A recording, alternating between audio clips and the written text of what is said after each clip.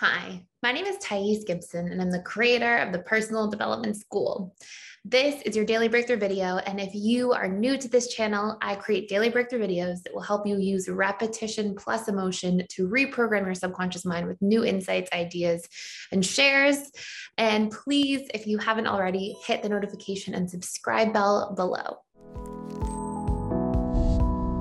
So in today's video, I want to share with you a little bit about this idea of how a dismissive avoidant changes once they become secure, but what traits they really seem to keep. We talk a lot in another video about how, and I'll put the link to that video down below, but about how a dismissive avoidant can shift and what patterns they shift out of as they become secure.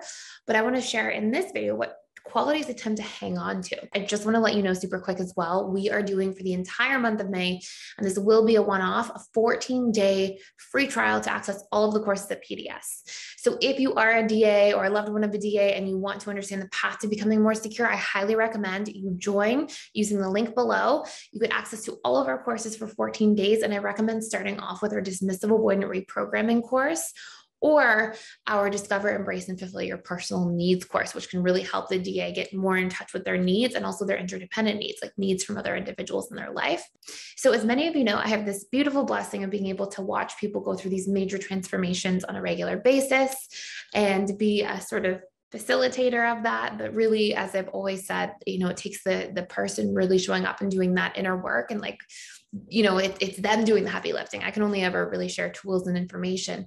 But I've been so proud to see so many dismissive avoidants come through PDS and heal and become secure and become super vulnerable and really open themselves and share and change. And then also, as many of you may know, my husband is a dismissive avoidant who has now become much more securely attached as well. I would say is probably as secure as it comes at this point. But anyways, and also if you are interested at all, he and myself may actually create a podcast together. We've been gathering some questions in the background for it and setting up a little recording area for it. So hopefully that can be something where we just take a whole bunch of questions that people keep sending to us. If you have questions for that, please put them in the comments below, and we'll do a deep dive into all that stuff. Anyways, so in this video, we're going to talk about the characteristics and traits dismissive avoidants tend to hold on to as they become a lot more securely attached.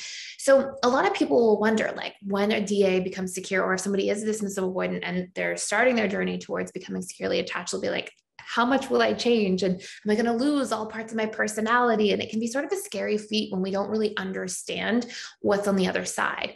But we keep our personality traits for the most part.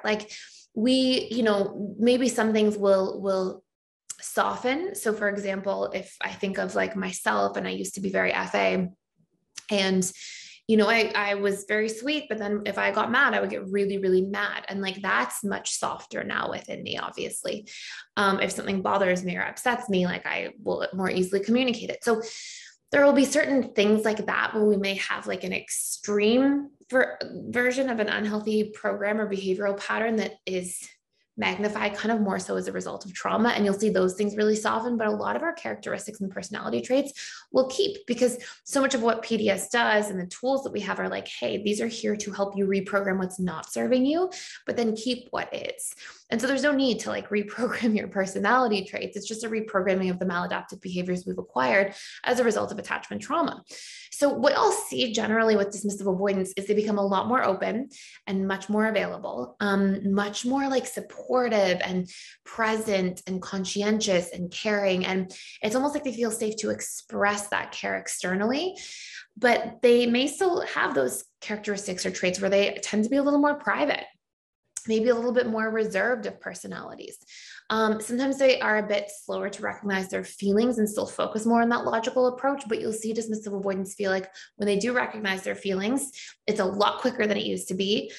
They're a lot more aware of exactly what's going on, and they feel really comfortable opening up, being vulnerable, and sharing with somebody something that's on their mind. Now, some of how quickly we recognize feelings can also be based on some of our MBTI type stuff. We're not going to go down that rabbit hole too much right now, but that's the Myers-Briggs type indicator test, if you've ever been interested in any of that content, and how our different cognitive functions process information. But There will still sometimes be a bit of a more logical approach and take on things. Sometimes a little bit more private, like not necessarily super like attention seeking and wanting to put all, themselves too out there. Of course, we can have more social DAs who are a little bit more extroverted for sure, but we'll see there's more balance in their ability to access their feelings and take the logical approach. And there's sort of a harmony between those two sides of themselves as individuals, because through doing some deeper inner work, they tend to be able to embody more of those feelings a little bit more often and be more vulnerable and feel safer speaking up. This is another really beautiful thing that happens with DAs is they start feeling like, oh, it's okay. It's healthy and safe and correct for me to take up space and to have feelings in my relationship to other people, in my interactions with other people. What we see before is a dismissive avoidant who feels like, oh, I can't express my feelings to anybody or my needs to anybody anyways. So I'll go meet my needs and nurture myself. And then what a relationship requires from me is for me to go meet other people's needs. And so it's this automatic, like one-way street. It's like this imbalance that's there. Versus as the securely attached person or the DA who's become more securely attached feels, they actually feel safe saying, hey, I have needs from a relationship too, because now they embody healthy interdependency in a relationship, which is a really, really powerful thing. And the other thing I would say too is because dismissive avoidants are not shaming themselves so often, which is a really powerful part of their healing, which is like really offering the self through repetition and emotion, a lot more self-acceptance. They are able to extend that acceptance to other people, but they are also able to understand criticism or critical approaches from other people as being maybe more about that person and what they're going through and them being triggered or charged, and less so about big, horrible, awful character flaws in the dismissive avoidant themselves, which is not what they have. And that's not what I'm saying, but they tend to, before doing some of that inner work, believe that about themselves at a subconscious level, because one of their biggest core wounds is I am defective. So often they like carry this idea with them, and then criticism seems to be the catalyst for that concept. And then they emote all of this shame according to that.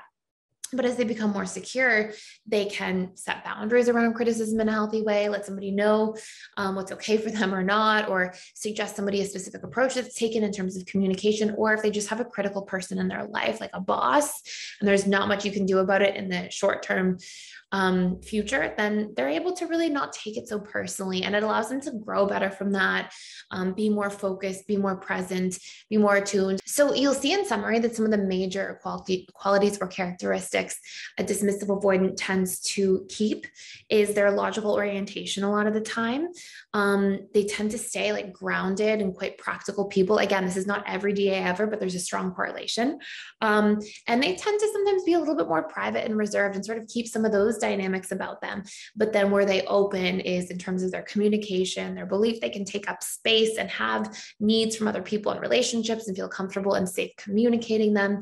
And they also tend to feel like they can receive in a kind way, and they tend to be much more giving as well as they become more secure, because they come out of that state of lack and fear. And then they also tend to be much better at receiving and working through any criticism that comes from external sources if there's no control over it, or if there is, they also feel comfortable saying, hey, can you change your approach? Like in a romantic relationship, it's much easier to do, obviously, than with like somebody in the workplace that's your boss or superior, but they tend to have a really healthy way of not taking it so personally, but also setting boundaries or communicating as needed from a place of confidence and feeling like they are deserving to do so.